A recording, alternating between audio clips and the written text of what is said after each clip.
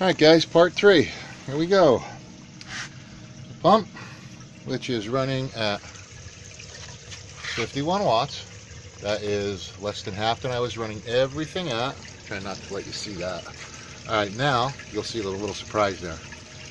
I took my algae scrubber and I hooked it into here. Comes out, comes down.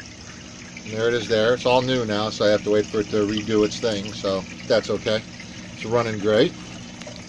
Then I took a piece of 8 crate, split my sump off, so I'll put my Jebao and everything in here as soon as it gets here.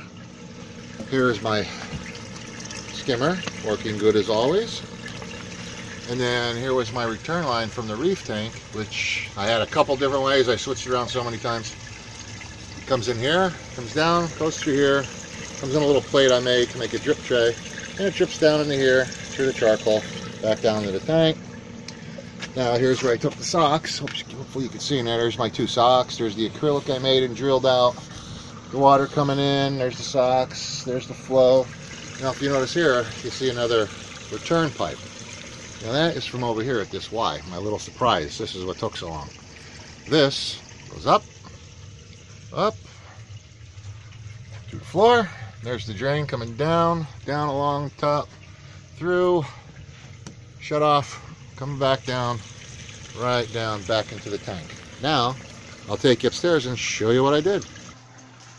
Alright, first off, this is the reef tank, the first one, and now I added this. This is my predator tank.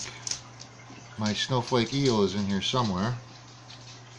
And back up, and there you go.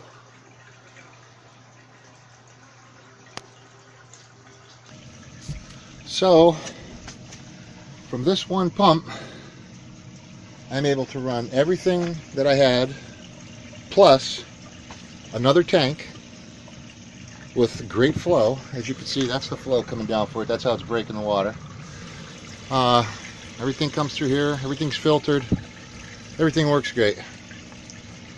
I don't know what to say, but if you need a pipe or a pump, right here, this is the 10,000, 51 watts.